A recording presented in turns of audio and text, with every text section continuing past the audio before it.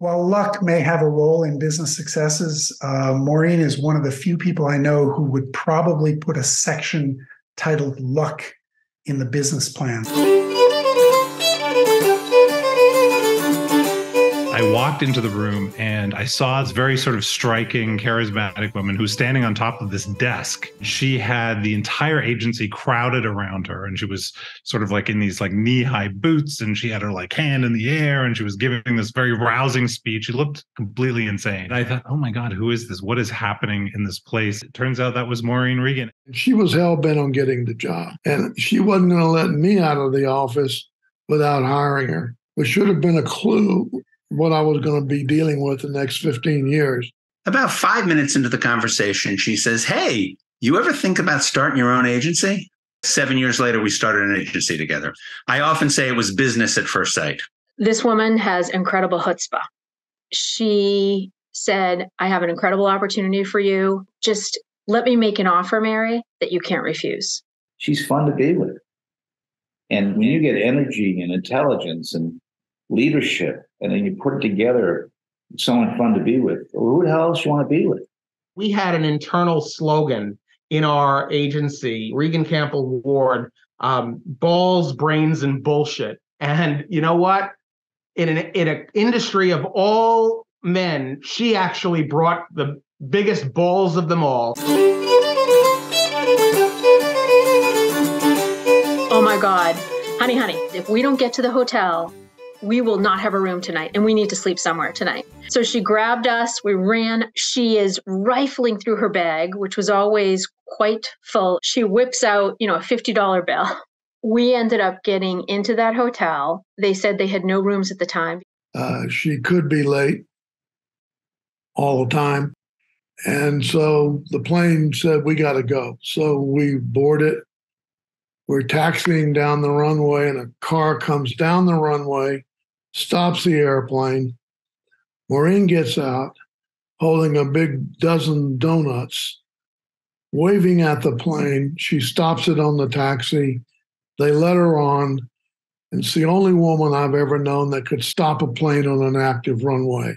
There was a point at which Maureen, she sort of passed behind me and she leaned down and whispered in my ear. She said, honey, I'm going in. She literally walked over to the pool and jumped into the pool in the middle of this very fancy restaurant. That was a night when your partner jumps into the pool at the Four Seasons. What's your moral imperative? Are you supposed to jump into? So we all did.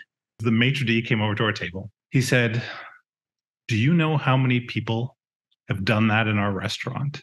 And we were like, no. We thought we were going to get in trouble. And the man said, 3. Marilyn Monroe, Sophia Loren, and now your boss. But both Raj and Dan, our hosts, had just picked up these beautiful new suits, and they didn't want to ruin their suits, but they wanted to get in the pool.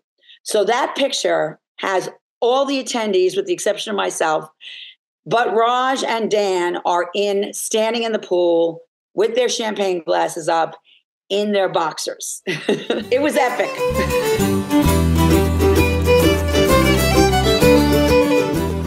St. Anthony could usually count on receiving a spiff from Maureen whenever we want to pitch. Okay, she said, you got to get them to pray for us in our new business. I says, that's like bribing nuns. And he said, don't worry, they'll do it. They'll do it. We were giving them $8,000, $10,000 a pop, and we were winning. And so before a new presentation would come in my office, did you send the check? Did you send the check? I'm not really sure what the patron saint of lost things had to do with new business pitches, but who am I to mess with success?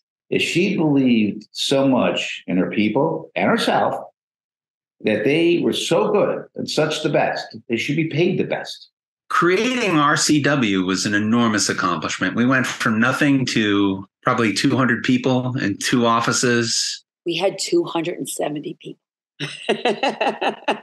Makes a big difference between 200. And then that was full-time equivalents. We always had like at least 30 freelancers. So anyway, I'm the business person.